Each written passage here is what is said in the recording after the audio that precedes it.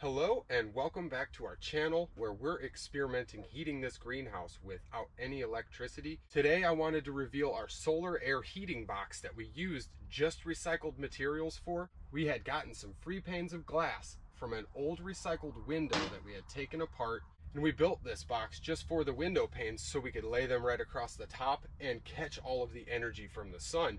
I'm going to experiment with the angles of deflection because we may be reflecting a lot of light as opposed to absorbing. This solar heater is not only heating the airspace in here, it is going to heat our floor also. Once I kick our fan on, that's going to draw all of the heat from this box through our floor to the other side of our greenhouse. So let me explain. I want to show everybody what I've got going on here. So looking at our solar box, you can see all of these rocks we had placed and all of these bricks all free. Got a nice chunk of iron, some extra brick.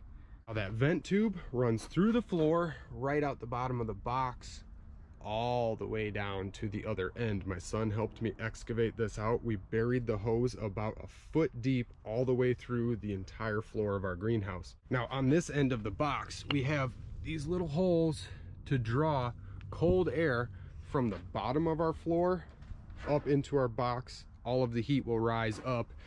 As this box is angled up, all the heat will rise and be drawn right through our tube. This box has been sealed up for about an hour now, and I had pulled this top pane off yesterday after I built it because we had some condensation with all of our rocks. So they are fully dry now. I just put the panel back on and all of them are pretty well secure. So I had just slid one pane down here to kind of see what temps we're sitting at. This piece of iron sitting about 84 degrees. About 81 for the rest of the rocks, which is decent temperatures for only being in there covered up for an hour in the sealed box. These rocks have been in the sun all day, but they are just ambient temperature. They were about 75, 76 degrees when we had sealed this box up. So we had gotten 10 degrees of gain on our solar heat sink. All of these rocks and chunk of iron all hold that heat very well into the night. So here we are down at the southern facing side of our greenhouse. We have this little solar powered fan, which is a 10-watt 5-bolt little fan with a small little solar panel that's encased in plastic to keep it waterproof and protected from the elements. Now this is the same fan we used on our small greenhouse, except our small greenhouse has a 5-watt fan. This one is 10. So we're going to turn this on and start pulling heat from that box all the way down to this side. We had this little coupler in order to reach the right diameter size to pull air from it and fit snugly with the fan. Got our fan on. It's definitely putting some air out here, enough to move all the leaves here. I can feel it way back here, so it's definitely getting some good airflow. So I wanted to get a little reading. About 73 degrees, 72 degrees. Now keep in mind, we just set that box up about an hour ago and we just turned this fan on for the first time. So it is slowly going to build heat. It's not going to be instantaneous. I did not expect a whole lot of heat out of that on first startup. I'm super excited that it's working. This little system right here is going to heat the airspace and our floor all at the same time. So this was a very cool little experiment here, and I am interested to see what I can observe for data. I want to collect some data on a cold, cloudy day, on a warm, sunny day like today. We had partly cloudy today, and it was about 47 degrees outside. We're sitting about 65, 70 degrees in our greenhouse, and we've got about 20-mile-an-hour winds, making it a little chillier outside.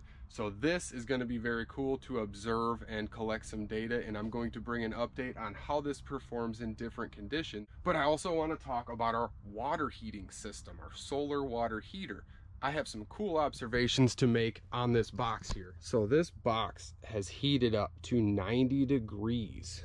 It is absolutely blazing in there, and that is very cool. That's good data to collect because it was partly sunny today. We just started to get the sun come through right now, so this didn't have a whole lot of solar energy being put into it. Along with this didn't have a whole lot of solar energy, and I had just sealed the top pane up, so it was basically open and venting all that heat out all day. Now back to our water heater. I had turned this system off. I've been covering the hose with this to keep algae growth down and keep dirt and debris out. Take it off for a minute here. So when this is not running, this steadily builds up and it's about 91 degrees. we are going to turn this on, and I want to show how much heat transfer we're getting just through that hose in this hot box.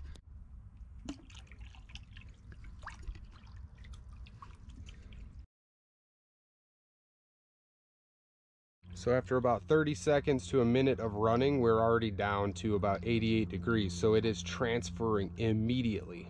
And I wanted to set this up right on top of our hose, kind of, just to get a good sense of what's going on and what temperatures we're achieving.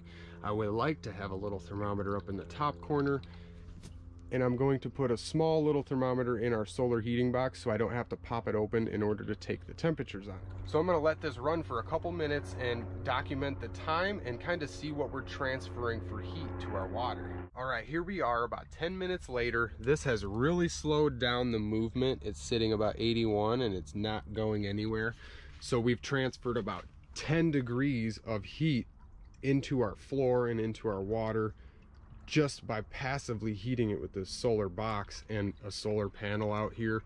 All solar powered. Everything in this system runs off the sun, and it's allowing us to superheat this bed and hold all that heat underneath our rocks, solar banking. This has been a very cool experiment, and it seems to be pretty productive as long as we have a little bit of sun. So stay tuned for the update on this solar air and floor heating box, as I'm going to collect some data and I'm going to bring my results to everybody as I collect it. We've got some colder temperatures coming up here, so I'm interested to see how this performs. And like I said, also I want to experiment with the angles. I don't want to deflect more light than I'm absorbing.